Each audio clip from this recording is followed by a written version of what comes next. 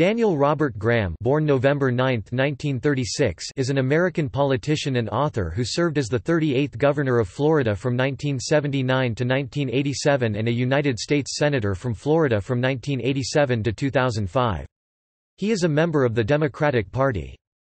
Born in Coral Gables, Florida, Graham won election to the Florida legislature after graduating from Harvard Law School. After serving in both houses of the Florida legislature, Graham won the 1978 Florida gubernatorial election, and was re-elected in 1982. In the 1986 Senate elections, Graham defeated incumbent Republican Senator Paula Hawkins. He helped found the Democratic Leadership Council and eventually became chairman of the Senate Intelligence Committee. Graham ran for the 2004 Democratic presidential nomination, but dropped out before the first primaries.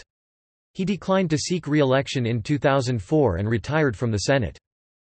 Graham served as co-chair of the National Commission on the BP Deepwater Horizon oil spill and offshore drilling and as a member of the Financial Crisis Inquiry Commission and the CIA External Advisory Board.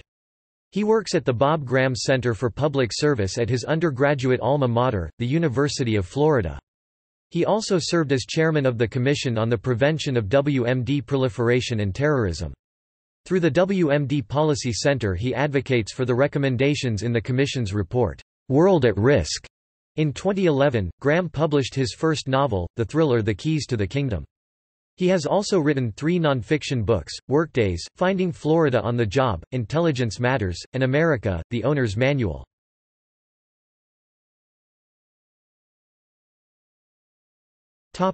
Personal background. Graham was born in Coral Gables, Florida, the son of Hilda Elizabeth née Simmons, a schoolteacher, and Ernest R. Graham, a Florida state senator, mining engineer, and dairy, cattleman. He is the youngest of 4 children. His siblings are Philip Graham, former publisher of The Washington Post, William Graham of Miami Lakes, Florida, and Mary Crow. He married Adele Cowrie, of Miami Shores, in 1959. They have 4 daughters, Gwen Graham, Sissy Graham McCullough, Suzanne Graham Gibson and Kendall Graham Elias, and 11 grandchildren. Bob Graham attended Miami Senior High School from 1952 to 1955. He was student body president his senior year. He was international trustee of the Key Club, the Kiwanis Service Organization. While at Miami High, Graham was the recipient of the Sigma Chi Award, the school's highest honor. He received a bachelor's degree in 1959 in political science from the University of Florida, where he was a member of the Epsilon Zeta chapter of Sigma Nu fraternity and was inducted into Phi Beta Kappa, the University of Florida Hall of Fame and Florida Blue Key. He went on to receive a Bachelor of Laws from Harvard Law School in 1962. His eldest brother, Philip (1915–1963), was also a Harvard Law School alum.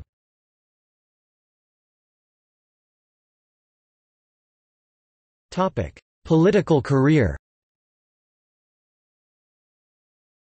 Graham was elected to the Florida House of Representatives in 1966 and re-elected in 1967 and 1968, each time representing all of Dade County.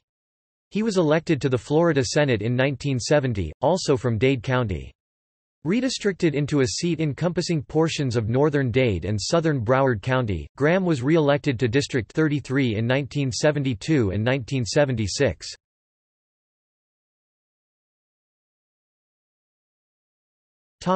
Workdays.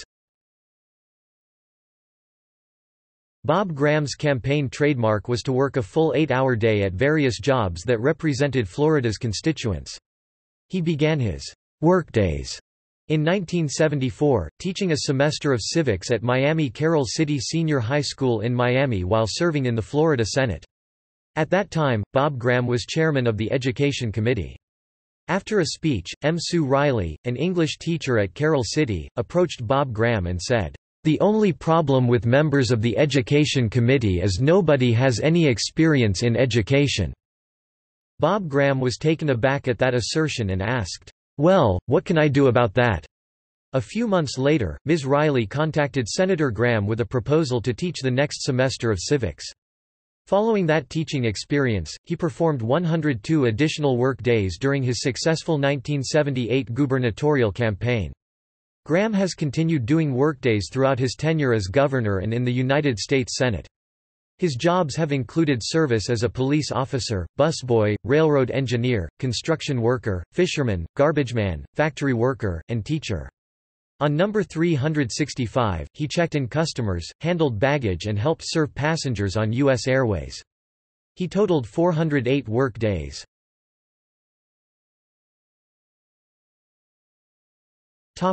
Governor of Florida. Bob Graham was elected governor of Florida in 1978 after a seven-way Democratic primary race in which he initially placed second to Robert L. Shevin. His supporters at the time dubbed themselves, "Graham Crackers." With this victory, he realized his father's dream. Cap Graham had run unsuccessfully for the Democratic nomination to be governor of Florida back in 1944. Graham was re-elected in 1982 with 65% of the vote, having defeated the Republican nominee, U.S. Representative L.A. Skip Buffalis of Palm Beach. Graham emphasized education, and placed a focus on improvement of the public universities in the state. By the end of his second term, the state university system was among the first quartile of state systems in America, and its public schools and community colleges had substantially improved their academic standing. In addition, Graham's administration focused on economic diversification and environmental policies. During his tenure as governor, the state added 1.2 million jobs, and for the first time in state history the per capita income of Floridians exceeded the U.S. average. For 3 of his 8 years, Florida was rated by the accounting firm Grant Thornton as having the best business climate of all states in the Union. Graham also launched the most extensive environmental protection program in the state's history, focused on preserving endangered lands. During his tenure, thousands of acres of threatened and environmentally important lands were brought into state ownership for permanent protection. His keystone accomplishment was the establishment of the Save the Everglades program, which has now been joined by the federal government in a commitment to restore the Everglades. Graham left the governorship with an 83% approval rating. According to the New York Times, Graham was considered one of the most popular politicians in Florida.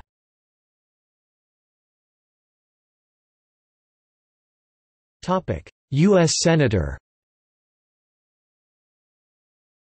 Graham was then elected to the U.S. Senate in 1986, defeating incumbent Senator Paula Hawkins 55 to 45%. He was re-elected in 1992 over Bill Grant, 66% to 34%, and 1998 over Charlie Crist, 63% to 37%, and chose not to seek re-election in 2004. Upon retiring from the Senate in January 2005, Graham had served 38 consecutive years in public office. During his 18 years in the Senate, Graham served on the Environment and Finance Committees, and was a founding member of the Democratic Leadership Council. He was also active on veterans issues and foreign policy, including chairing the U.S.-Spain Council, for which he received the highest civilian recognition for a non-Spaniard by King Juan Carlos. Graham served 10 years on the Senate Intelligence Committee, which he chaired during and after 9/11 and the run-up to the Iraq War. He led the joint congressional investigation into 9/11. As chairman of the Senate Intelligence Committee, Graham opposed the war in Iraq and was one of the 23 senators who voted against President Bush's request for authorization of the use of military force. After meeting with military leaders in February 2002, and requesting and reviewing a national intelligence estimate, he said he felt we were being manipulated and that the result was going to distract us from where our real enemies were. He continued to oppose the Iraq War, saying in 2008, "I'm afraid I never wavered from my belief that this was a distraction that was going to come to a bad end in Iraq and an even worse end in Afghanistan." In 2004, Graham published Intelligence Matters, the CIA, the FBI, Saudi Arabia and the Failure of America's War on Terror. In September 2008 the book was released in paperback with a new preface and postscript. Graham has a well-known habit of meticulously logging his daily activities, some as mundane as when he ate a tuna sandwich or rewound a tape of Ace Ventura, on color-coded notebooks, which some say may have cost him a spot on past vice presidential tickets. The notebooks are now housed at the University of Florida Library. A great advocate for his home state, Graham always kept Florida orange juice on hand in his Senate office and was rarely seen without his trademark Florida tie.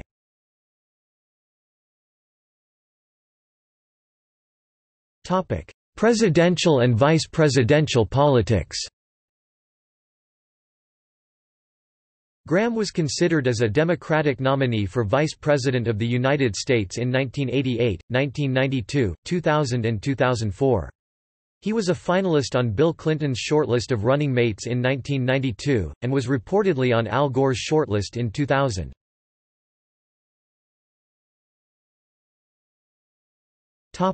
2004 presidential election. In December 2002, Graham announced his candidacy for President of the United States in the 2004 election. On January 31, 2003, he had open-heart surgery and his campaign faltered.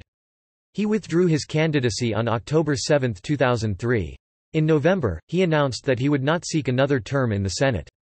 After John Kerry became the presumptive Democratic nominee for president in March 2004, some discussed the possibility that Graham would be on the shortlist of Kerry's choices for running mate.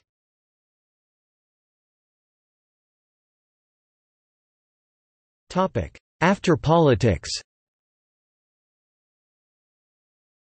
After teaching at Harvard University for the 2005-06 academic year, Graham focused on founding a center to train future political leaders, at the University of Florida, where he earned his bachelor's degree in political science in 1959. The UF Center, known as the Bob Graham Center for Public Service, is housed in the university's College of Liberal Arts and Sciences. The center provides students with opportunities to train for future leadership positions, and the university community to engage with policy makers and scholars. On February 9, 2008, the James and Alexis Pugh Hall funded by longtime friends of the Grahams was dedicated in the historic area of the UF campus. Pugh Hall serves as the home of the center, as well as the university's oral history and African and Asian languages programs. In spring 2009, Graham published America, The Owner's Manual, Making Government Work for You, a book about inspiring and teaching citizens to effectively participate in democracy. Since his retirement from the Senate, Graham has published almost 70 op-eds on state and national issues.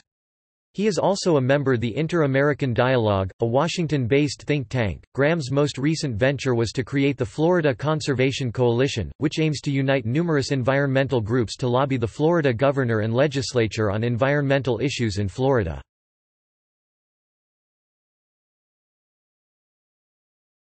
Topic: Business interests.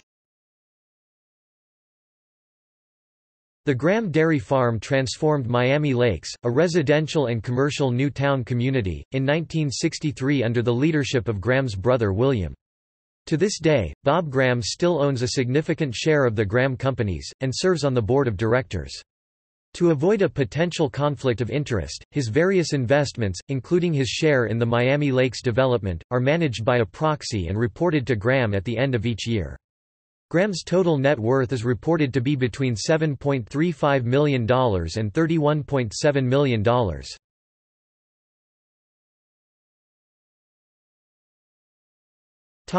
Honors.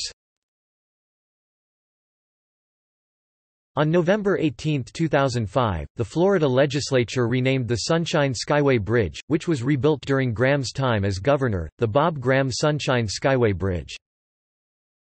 On May 6, 2006, at the spring commencement for the College of Liberal Arts and Sciences, the University of Florida awarded Graham an honorary doctorate, the Doctor of Public Service.